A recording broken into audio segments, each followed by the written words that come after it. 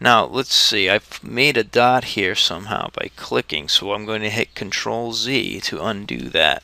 And Control Z is an important tool. It's the keyboard shortcut that says undo what I've just done, and it's important to start getting in the habit as a designer of using that Control Z. That's an invaluable tool. So I'm going to curve, and I will curve, and then I will draw my next line. I'm just going to use 3 lines on this one.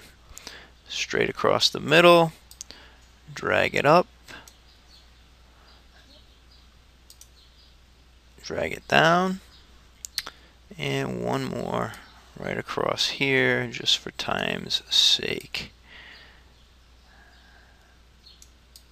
And I'll left click again to complete that line. So we have all our lines in position. Now what we want to do now is just check to make sure all these lines go completely off of our canvas, because if they're not completely off the canvas, when we paint these sections, the paint will actually move into unwanted areas, and we do not want that.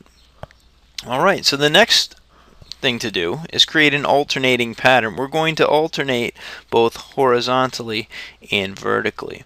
So here are our color choices. Now in Windows Vista and in XP, you will simply choose a color, left click on the first color, and right click on the second color.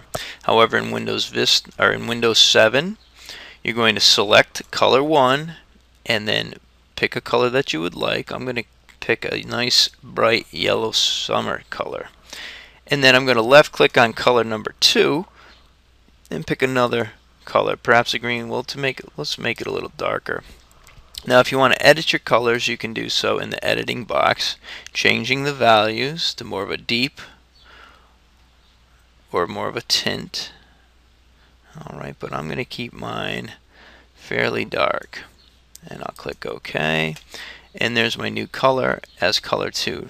Now when you go to the canvas, we're actually going to need the paint bucket tool. So I'm going to left click on the paint bucket tool, and then it's just a case of left clicking to color that section in. Right click, left click, right click, left click, and you'll create an alternating pattern horizontally. Now we're going to do the same vertically, or up and down. Right click, right click.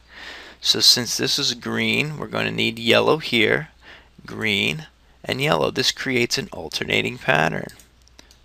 Now there you can see I clicked the wrong way, so all I did is right click and changes the color. Left click, right click, left click, right click, left click, right click, left click, right click, left click, right click, left click, right click, left click, and right click. And you can see how quickly you can create somewhat of a cool alternating pattern design that you can use for a background, or you can use it for all kinds of things. You can make greeting cards by putting some text on these, whatever you'd like. But what I wanted you to learn is basically how to use the curved line tool and the paint bucket tool to create an alternating pattern.